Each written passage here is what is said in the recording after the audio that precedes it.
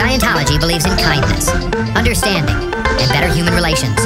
And that this is true is evident in the successes which have carried Scientology forward for more than half a century into the fastest growing religion on the planet. So there is far more truth in it than strangeness, and people who are told about it should not be hit with strangeness out of an effort to startle or impress. So persons who have been given false or strange data should not feel guilty because they have formed an opinion, since they were given no real data with which to form a valid idea of Scientology, or what the other person was really doing. Of course, it may be presumptuous to assume that either party any longer cares about the other. The wounds may have been so cruel, and the gulf stretched so unfathomably, that the former relationship has subsided to a dull ache, if thought about at all. Even a forever dismissal may have ensued.